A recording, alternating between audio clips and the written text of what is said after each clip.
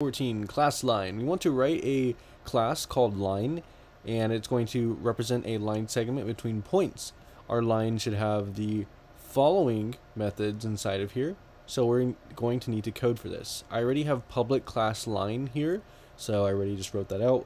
Public class line, and we are going to put all these methods inside of here. So the first thing that we're going to do is our first method, which is a constructor. That's our first method, but notice in our constructor we have these parameters. So we are assuming that we have these fields that we want to edit. Now these fields, as most fields should be, are going to be private.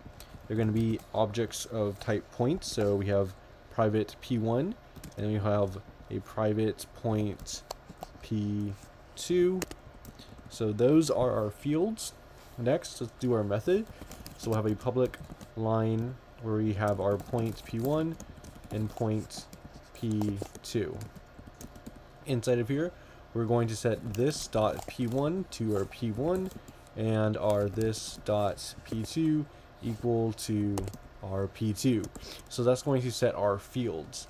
Next, we need our accessor method. So these are our gets, public points, and then we'll have gets p1. And what should this do? Simply return our point p1. That's pretty much it.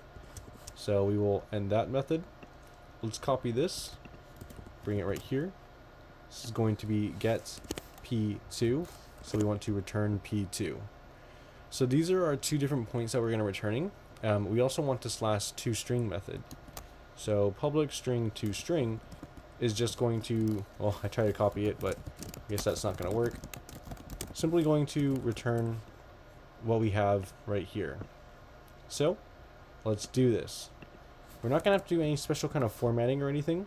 We're just going to have to manipulate a specific string and appending to it to get our return to be correct. So we have return. We want to have a bracket and then a parenthesis like this. We can have another parenthesis to end this. We're going to want to append to this our first p1. So we're going to have p1 dot x. Then we're going to want to append to this a comma and then a space. Append to this p1 dot y. And then we're going to append to this we're just following what we have right here, a parenthesis, a comma, and then a space. And then we're going to append to this. Actually, we should be appending a space and then a parenthesis right here, right? Because we're just basically making all this right here. We're going to append to this our p2.x, and then we are going to have a comma, space, and append to this our p2.y. So we're essentially just inputting all of the different data that we have.